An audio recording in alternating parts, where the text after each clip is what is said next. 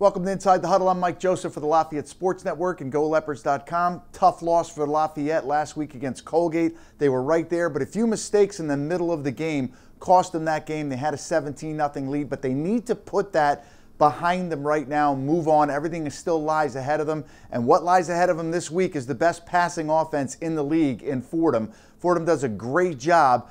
For Lafayette, they're going to need to score points, and they're going to need to score touchdowns, not field goals. So we're going to talk about red zone today, being good in the red zone. Well, what does that take? The keys for me in the red zone is, number one, you got to be able to run the football. And Lafayette had a 1st and goal at the 5 in overtime against Colgate. Couldn't get the ball in the end zone after 2 tries running the football. And what does that take running the football? For Lafayette, again, they do a lot of this tight end wing action where they bring in two tight ends and they go to 21 personnel. Again, in that situation right there, you need a big back. And right now, Lafayette, without Curtis having the ability to make those moves in the hole, make somebody miss, the more guys get added to the box. So if you separate and get situations here where you got too many guys in the box, add safeties in, you're going to be tough to run the football. So that little zone read and the zone keep by the quarterback just didn't have enough this week. So what I'm thinking here is we're going to need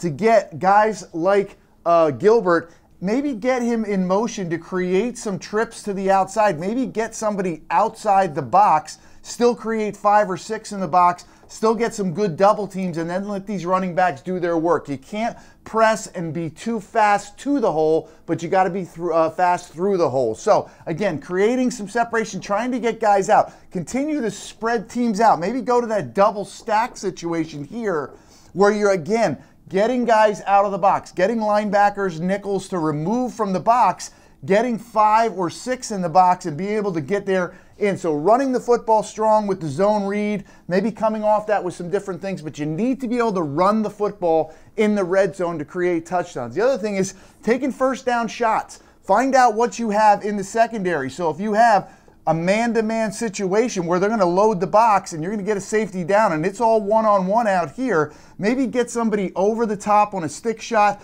somebody to the goal line on a little whip route to the outside, creating some sort of high-low in the end zone. Maybe a stop route on the outside and the fade or the corner route or smash to the end zone. So again, first down shots coming off the play action, coming off the RPO. The slants have been good. And maybe, again, Lafayette's been good on some of those takeoffs with Caracia and Stewart again. So first down shots. Best time to throw the football in the red zone is on first down. You don't want to get yourself to a 3rd and long situation. Make sure that you can throw the ball on first down. And then touchdowns, not field goals. Anytime you get that ball inside the 5-yard line, 1st and goal, you've got to be strong enough inside to run it and then be able to get on the corner with your quarterback who has the ability to run the football. Touchdowns, not field goals. So important to convert in the red zone this week.